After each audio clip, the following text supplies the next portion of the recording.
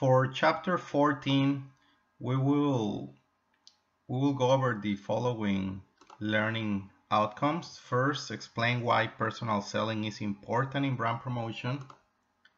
2, describe the activities beside selling performed by salespeople. 3, summarize the role of setting objectives for personal selling. 4, outline the steps involved in personal selling. 5, describe the factors that contribute to a new environment for personal selling. And 6, define the responsibilities of sales force management. First of all, why is it necessary to cover a chapter on personal selling among the various tools of the promotional mix? Well, because sometimes consumers and business buyers are confronted with the purchase decisions that are facilitated by the interaction with a salesperson.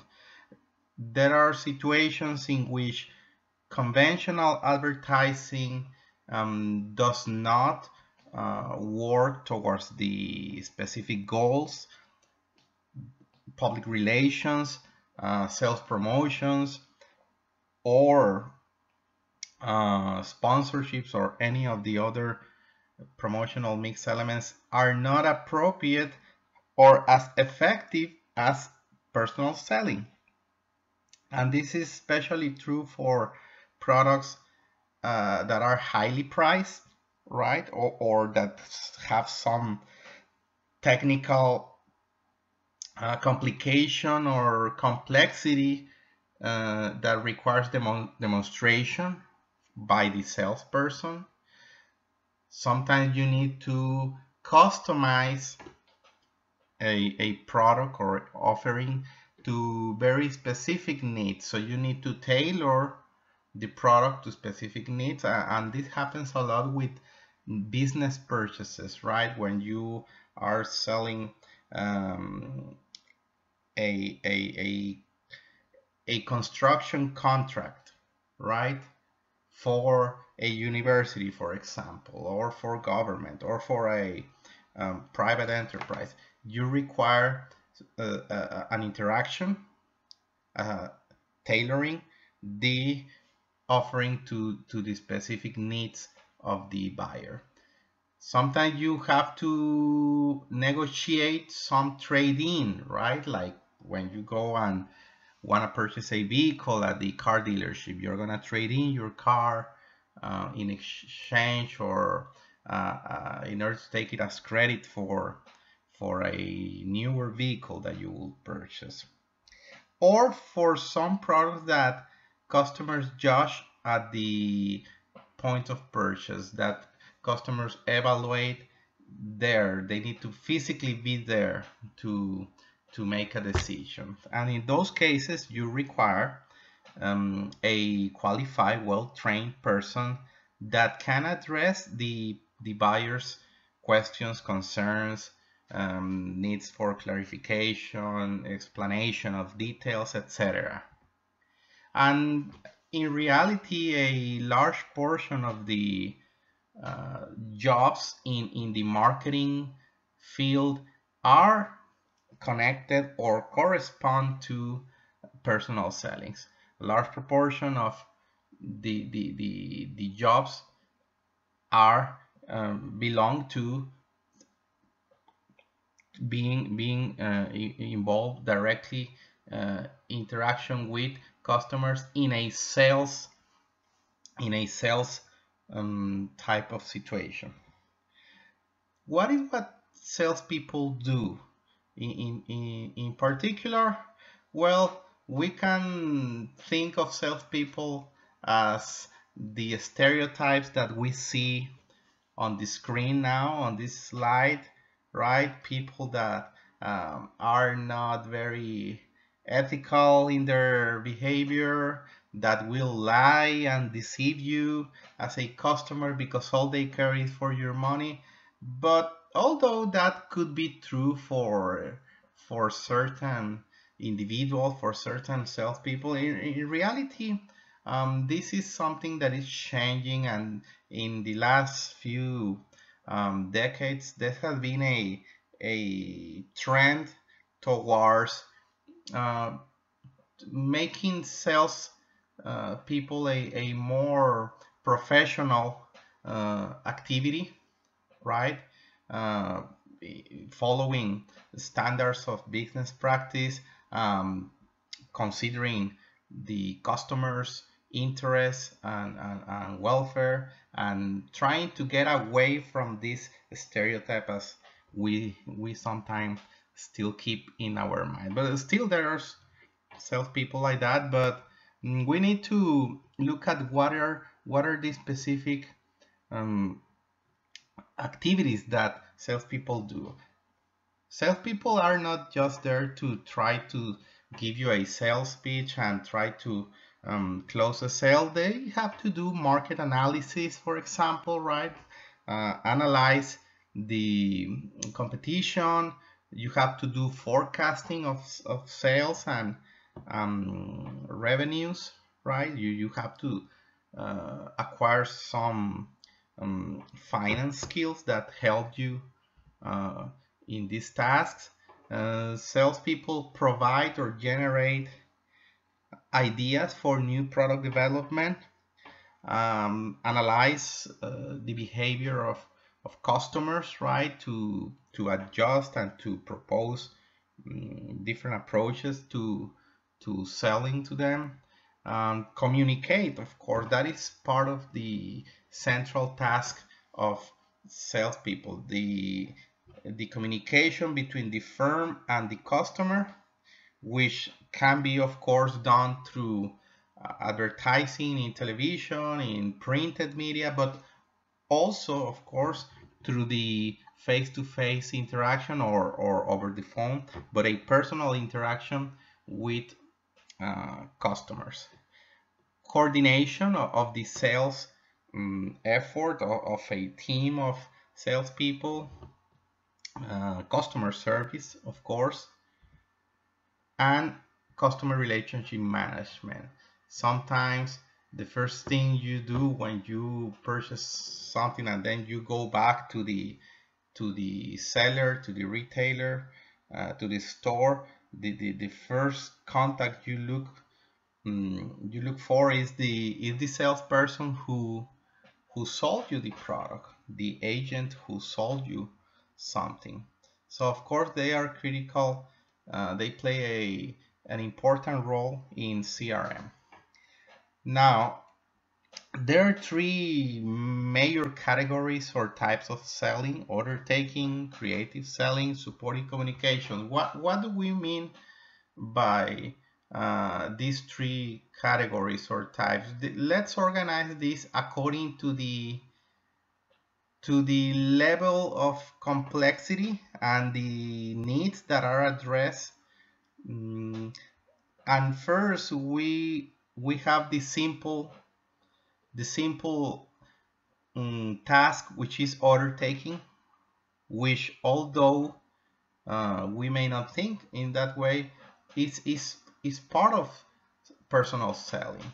If you go to a fast food chain restaurant, like what we see on this slide, yeah, you go and you ask for what you want for your combo or your hamburger or something, but the cashier in this case, which is not just a cashier, he or she may exert an influence into you buying buying more, buying a different item from the menu,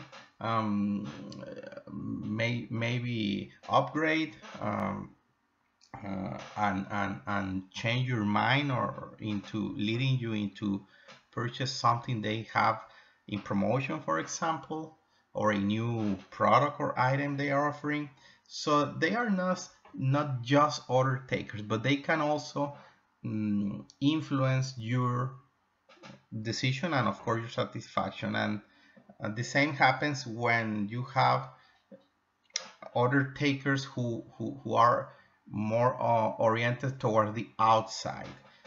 Who are those outside order takers? Well, those are the ones Do not receive a customer or a client coming to your store, to your establishment, but you make the calls to the outside, to other businesses, to other prospects that you try to take an order. Let's say you want to, in a retailer setting, right? You want to order more of the inventory for certain product, right?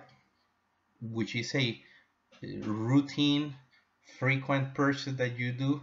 Well, you just take an order for more of the same product you have sold in the past. Then you have the more traditional type of selling that we are probably thinking about in terms of this chapter, which is creative selling.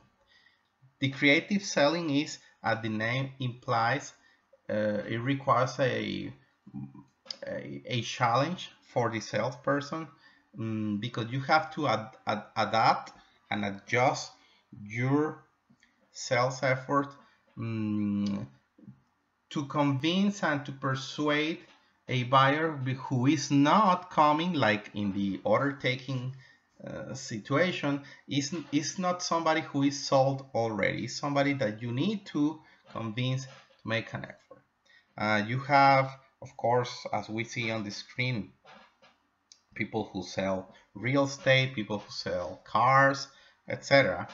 You have sometimes, those are usually individual type of sales. You have only one salesperson or sales agent, but sometimes you have team selling, right? Especially when you have some projects.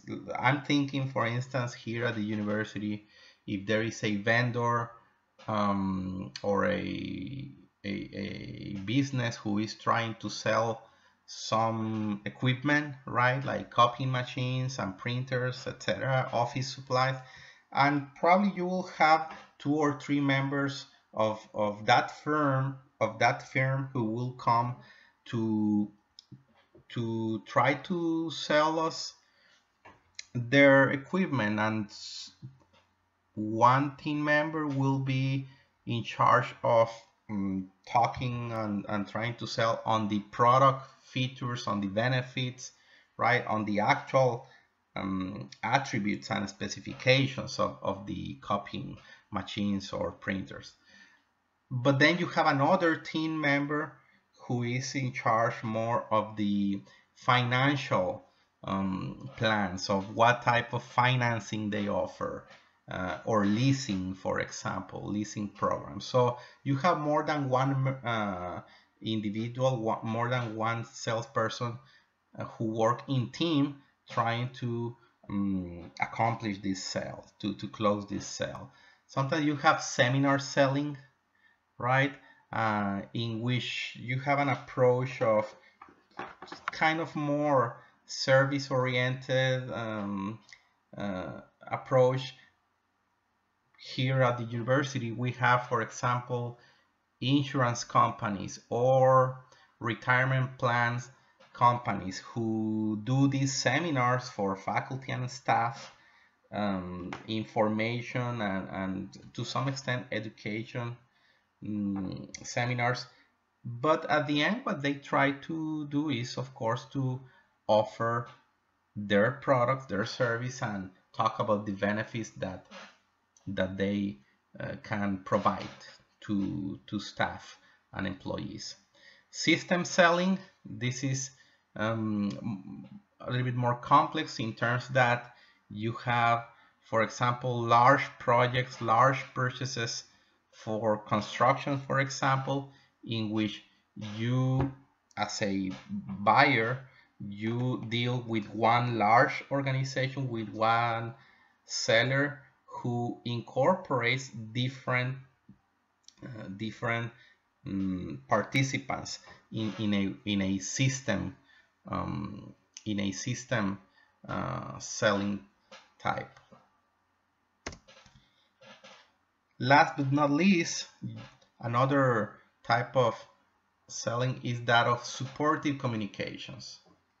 What do we mean by this? We have here the type of the type of selling, such as missionary, salesperson. These are calls on accounts to monitor buyer satisfaction and update their needs. For example, many salespeople carry out missionary sales through telemarketing, right? Through telephone or computer communications, which are supportive of other tools in the integrated marketing communication effort. They are supportive of advertising. They are supportive of public relations and sponsorship, etc. So what they do is that they complement other forms of promotion. You have detailed salespersons also. This type of agents or representatives introduce new products and provide product information to potential buyers without trying to make an immediate sale. We can think, for example, of representatives in the pharmaceutical industry. They visit doctors, right, physicians, promoting new drugs and medicines, right, with the expectation, with the hope that they will prescribe those medicines to their patients, right? This is linked to the type of influencer programs. Remember, we talked in chapter 13 about professional influencers programs, right? Like those used by pharmaceutical companies, those used also, for example, by publishing companies, the different publishers that publish books, textbooks for college, some of those that you are using in the program. Well, we have constant communications coming, like we see here on this screen, communications coming from representatives of those publishers trying to get us as faculty members to know the materials, to revise or evaluate their textbooks with the hopes of adopting eventually the textbooks so that you use these textbooks in the semester. So one more time, they are not trying to sell immediately right now, but they are trying to influence a decision that will later on represent placing an order with them. What are the objectives that personal selling has? First of all, a salesperson tries to create and persuade prospects about the competitive advantage that your product or service represents, right? So what is the benefit? What is the strength, or what makes this product unique or so good that you want to buy? You also have to have soft skills and treat customers in a unique way, treat buyers in a way that makes them feel important and that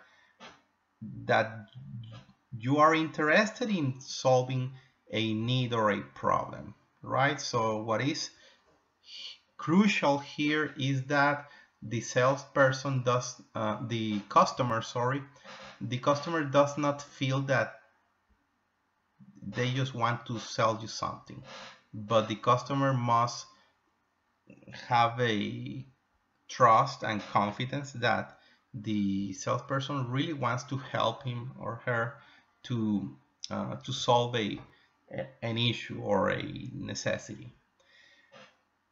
Manage relationships for mutual benefits. Again, this is something that is accomplished by focusing on a relationship for which there is a win-win situation. The customer should understand, ideally speaking, be convinced that the product, the service, the price, the company, and the people that is being offered really represent a superiority over competitors, over other options. So the customer must feel that he or she really is benefiting, and a problem is being addressed.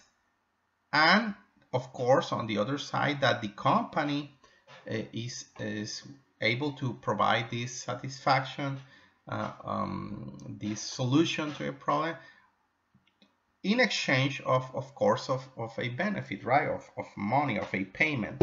So this is not about only one of the two sides getting benefited, but both parties winning, and having a mutual benefit. Of course, another objective is that the salesperson will control the communication. Once again, sales people do serve a role as communicators, as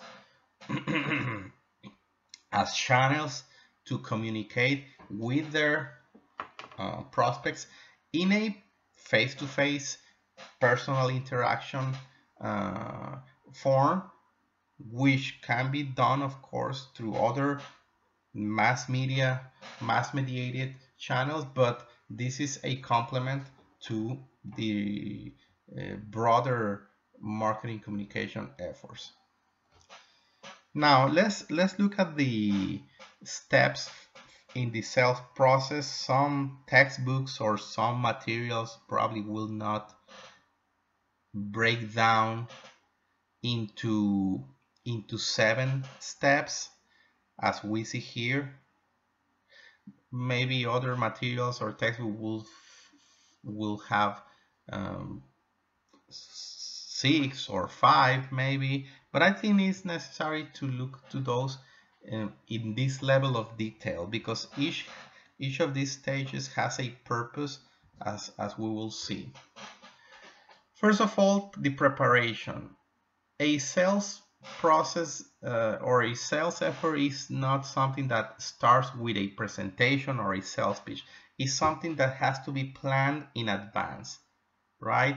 And part of the discipline and the skills that salespeople are required to have is to plan ahead of time, right? And prepare relevant information in order to deliver a targeted and persuasive sales message. So have to analyze industry trends, have to look at existing customers and also potential customers, what they have purchased, those who have purchased in the past.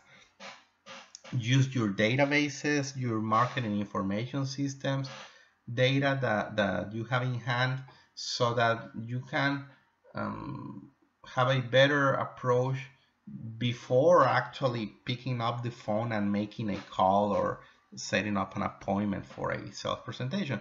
This has to be done prior to that. Have to be careful and precise in prospecting, in selecting those leads or generating the leads for new clients, for those prospects that you will talk to and try to have place an order, right? And this is done through getting references from past customers, from previous purchasers. Also looking at directories. You can, of course, nowadays obtain directories or purchase databases from banks, from credit card companies, from a number of firms that sell these listings. And of course the quality will depend on the price. Of course, the most affordable directories and and listings do not have probably the ideal quality, but you have also census data. You have sometimes sources or leads coming from other of your marketing efforts. Remember, we talked before in the semester about sales promotions, right? You have customers who maybe return a form with their information and contact, phone number and emails, or probably they filled or completed a data form online in order to get a discount or to have some information delivered to them. And then that database, remember we talked about direct marketing, that database will be a source for potential leads. What you have to do after prospecting and selecting those, remember, prospecting will be largely tied to this concept of segmentation. So you have to identify a well-defined profile of potential customer or prospect who will have higher likelihood of buying your product. So this is when you establish then an initial contact, right? And what you want to do through this stage is to break the ice. Start building a bridge, a link with the uh, prospect, which is a preparation for the actual sales presentation, right? Here you try to have the prospect lower the guard and be open to listen to you. What you want pretty much at this stage is to gain the confidence of the potential customer, not because he or she will for sure buy. At this moment, we are not there yet, but you want them to be available to listen to you, open to listen to you and hear what you have to say.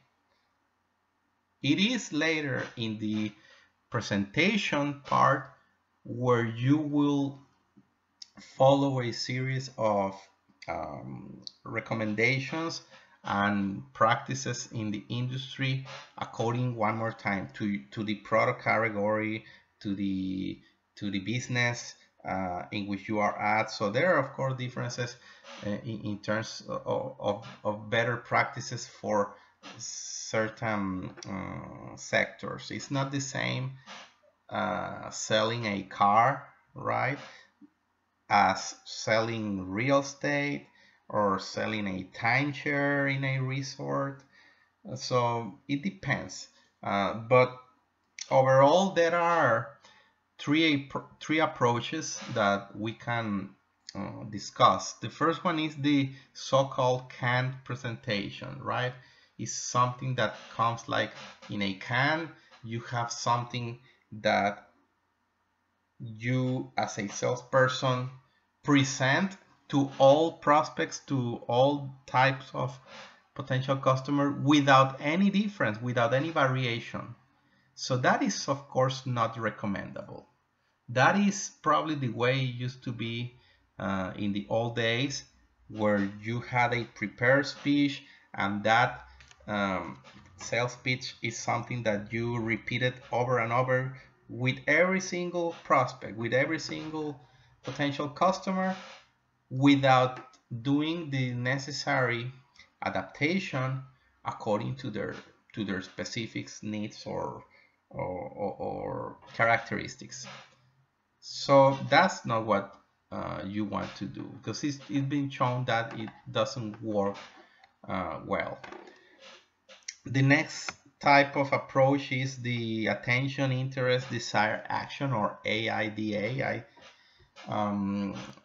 I think some of you may have heard about this concept, if not in this course, in other courses in marketing.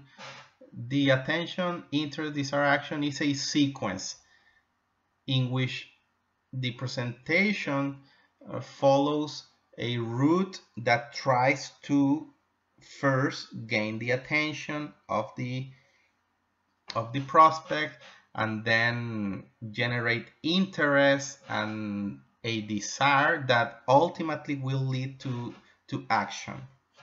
Now, that AIDA concept may work in some cases, in some instances, in others probably will not, right? For example, if you don't have a lot of time available to do your presentation, if, for example, for some reason the prospect is not willing to give you more than 10 minutes because he's a busy person or he's a busy executive, or for some reason you don't have more than 10 minutes, maybe it'll be hard to develop and go over all these sequences and generate attention and interest and then desire, because you have limited time for doing your presentation. So there are limitations in this concept. So the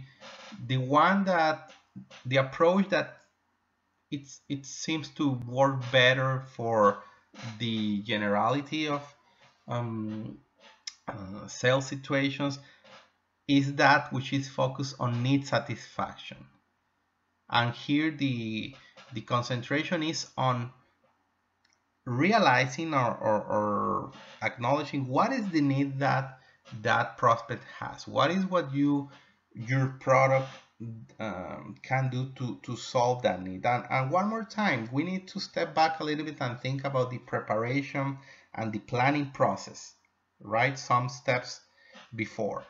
If you did that part, if you planned your sales presentations and you had an appropriate prospecting of potential customers, then you know, even before the sales presentation, you know that there is a need that company will have and that your product can satisfy. Otherwise, if you don't do your planning and your prospecting appropriately, then you probably are in risk of going to a presentation and suddenly finding out that the prospect does not have a need that you can solve, does not have a need, or maybe they have a need, but your product, what you have to offer and sell to them, is not the most appropriate for solving that need, right?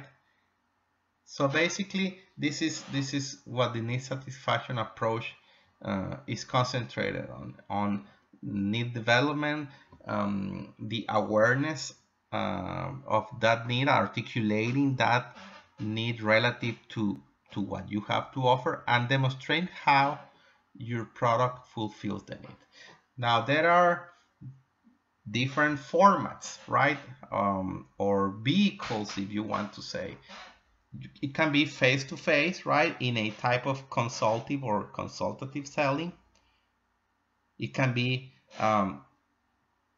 through the telephone, right, in a telemarketing approach. It can be through video conferencing or through Skype or other web-based communication service.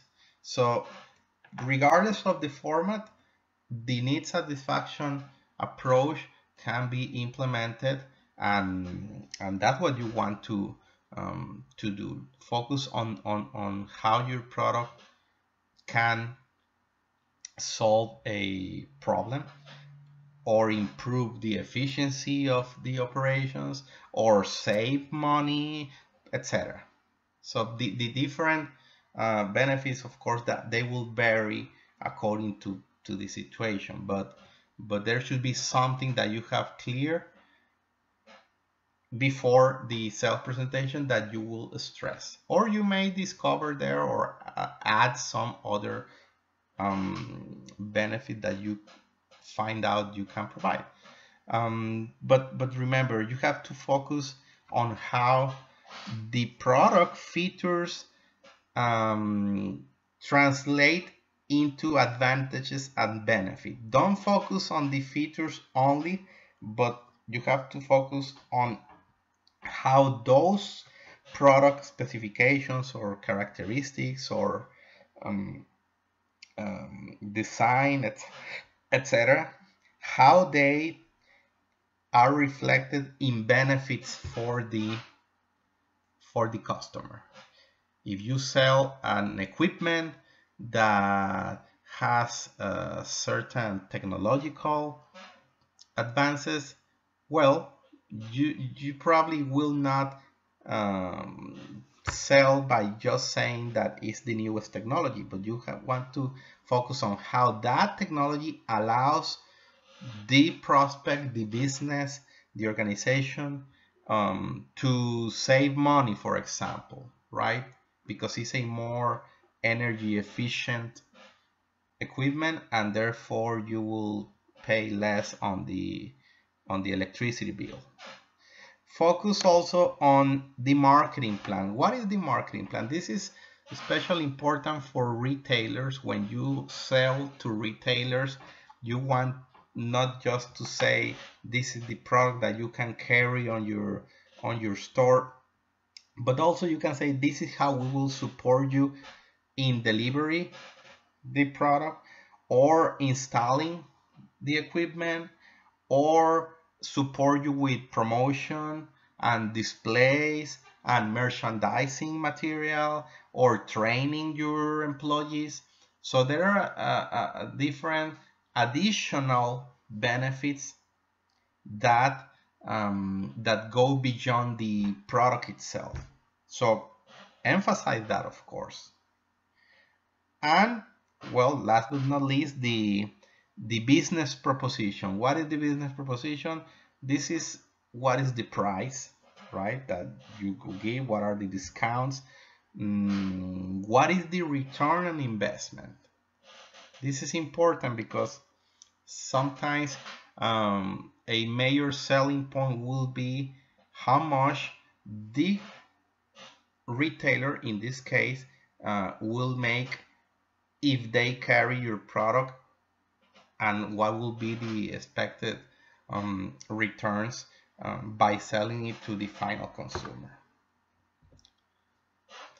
Of course, there will be objections in many cases, not always, but those of you who have worked as salespeople, you know that ideally speaking, you don't want to have customers with objections, but this is a fact of life. You have sometimes prospects who are not convinced 100%, so you still need to work on those.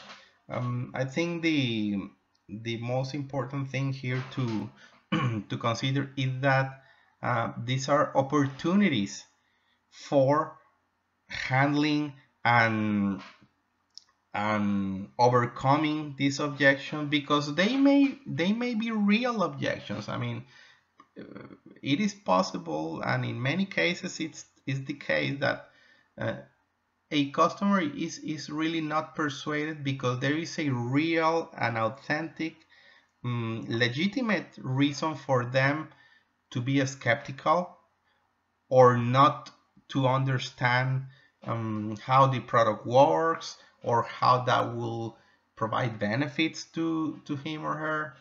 So the objections, the most serious objections relate to the buyer's perception that the product is not well suited to them for solving their need. And if that happens, again, it's because something in the previous stages was not conducted in the right way.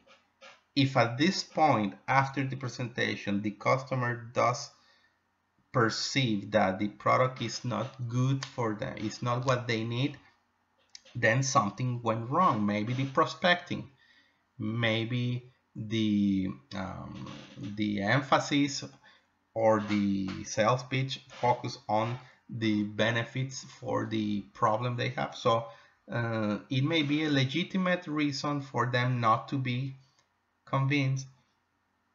Sometimes it'll be a problem with the price. So a real objection could be the money. If that's the case, but the customer is convinced that is sorry, if the customer is convinced that the product is really what they need to solve an issue they have, and the problem is the money, then you can work something out.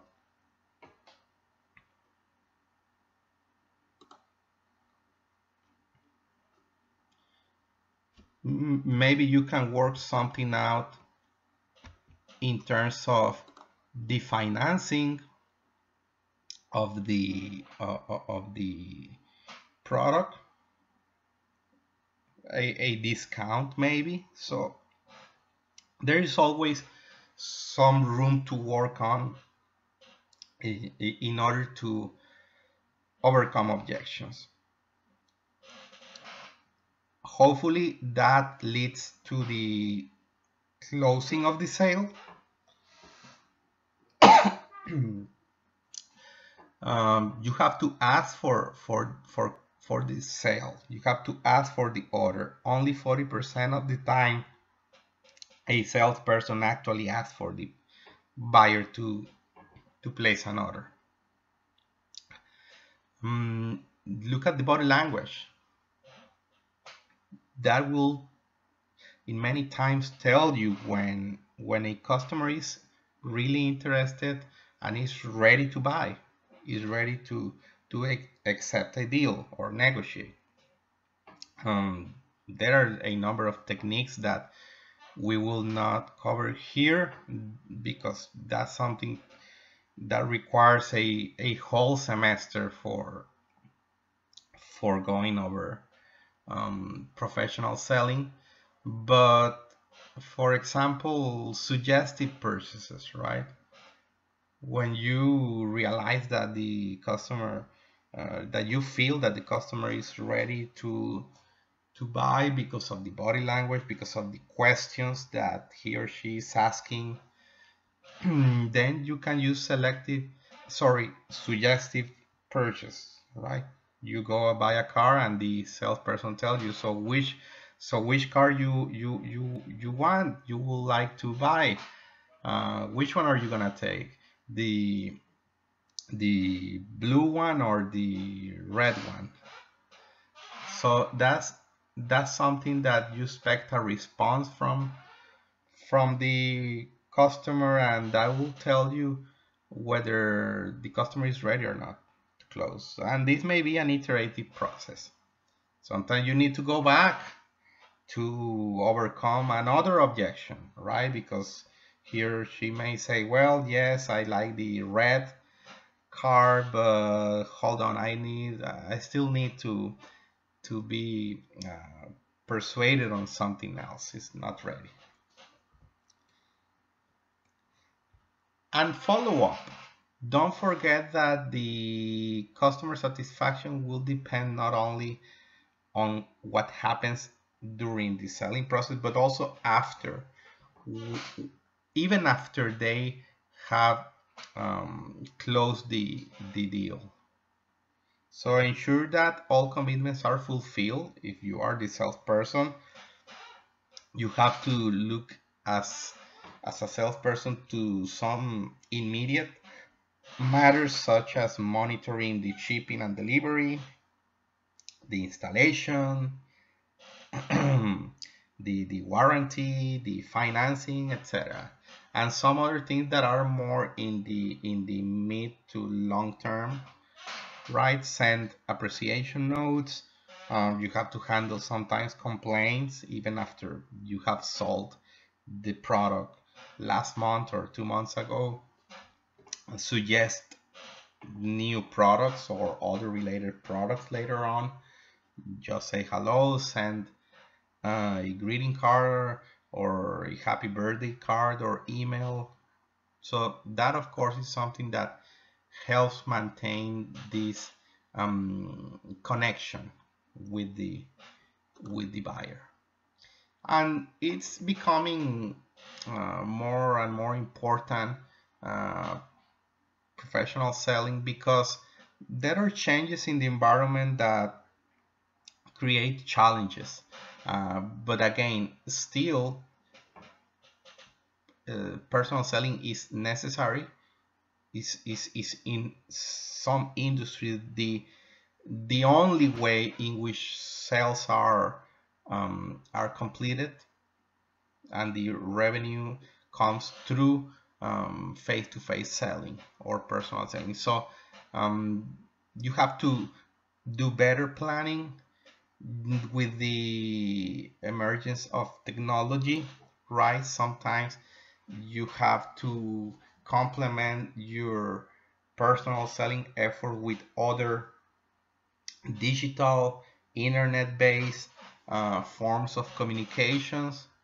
So you want to make sure that the salesperson is looking at the technology as an ally, as a complement, and not as a competition, right? Because if you have, for example,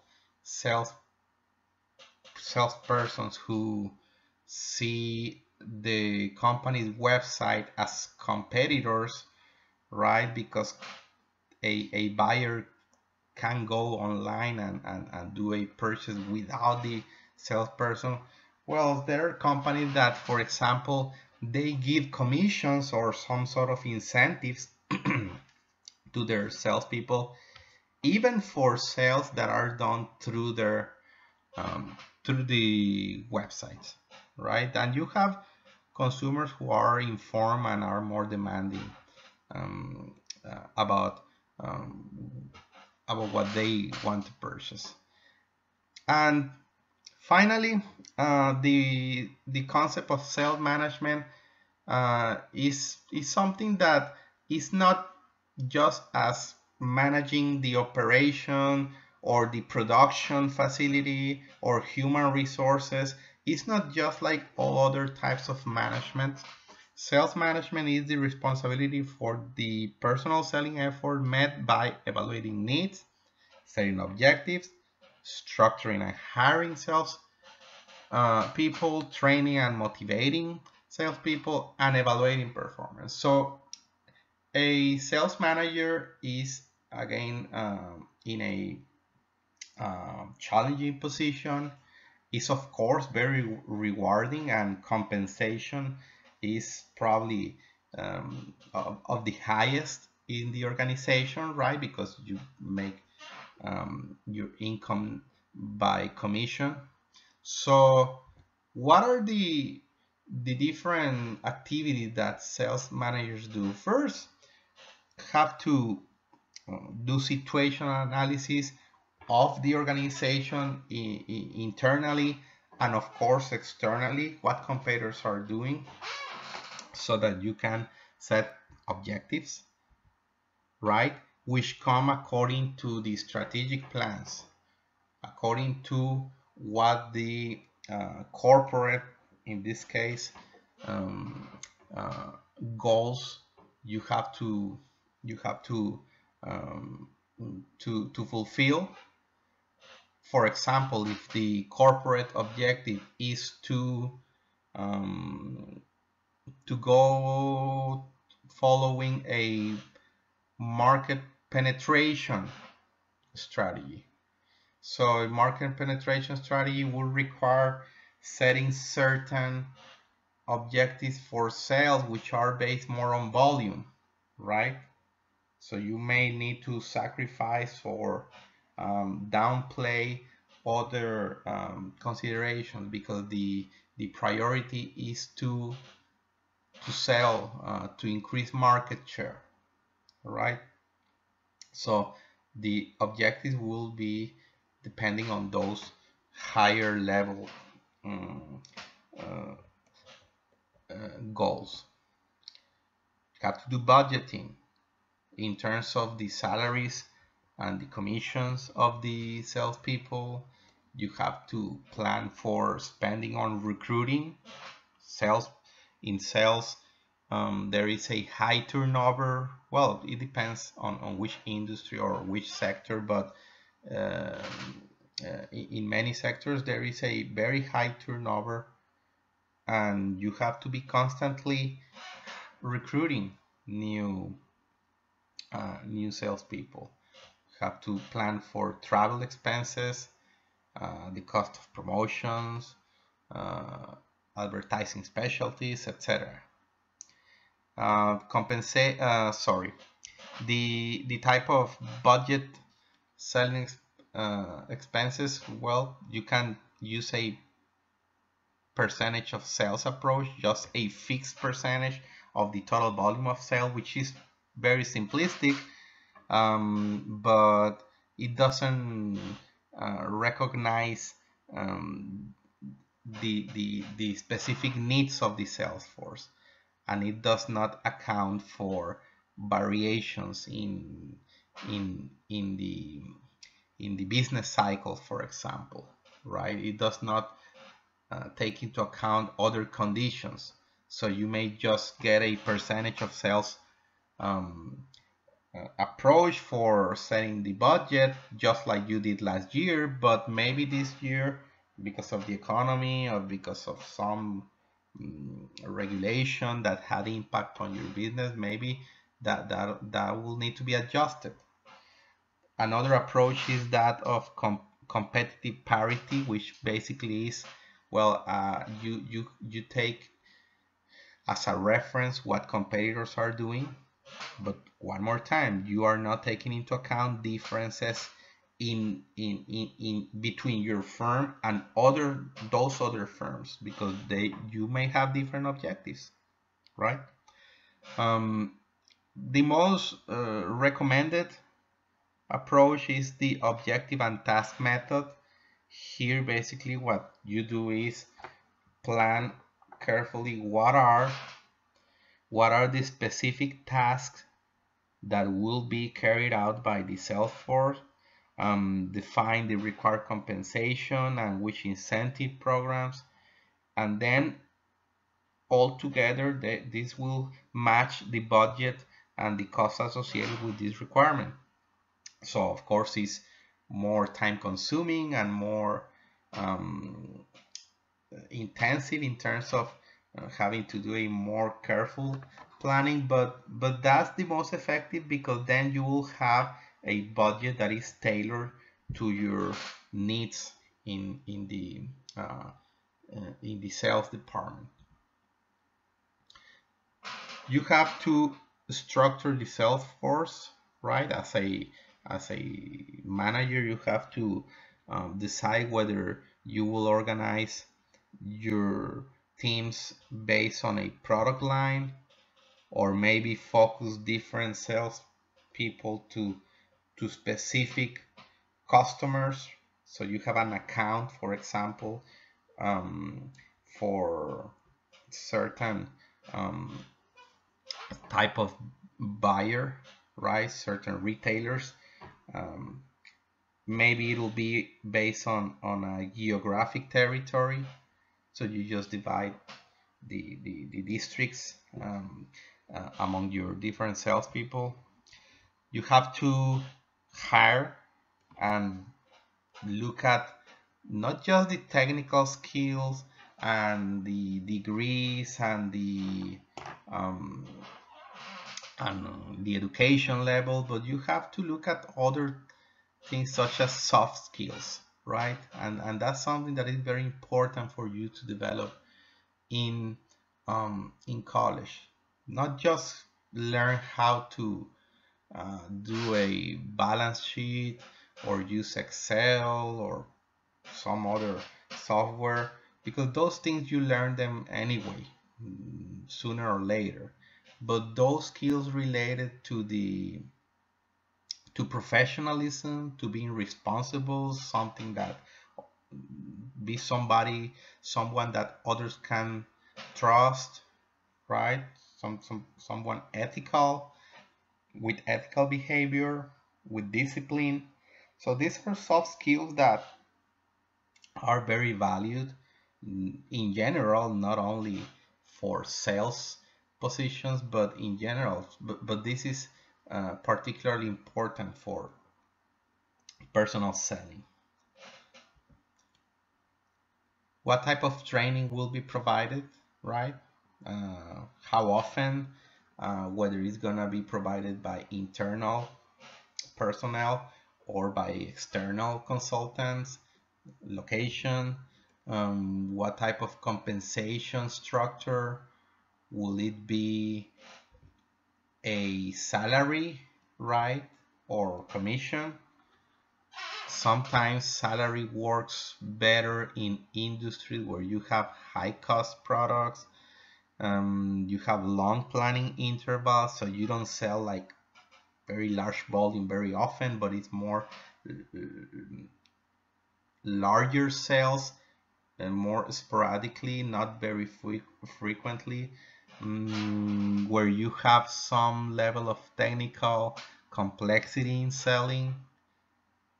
So that's where usually salary is employed. Sometimes the commissions is more for low cost products, those that you sell more often with more frequency in smaller volumes, but you rely on large volume of units, with few service function, with not much technical complexity. And sometimes you have a combination, right? Sometimes you have both salary and commission. It depends. But overall, we should not neglect that the sales effort and what the sales department or team does is it should be consistent with the goals of the integrated marketing communication plan.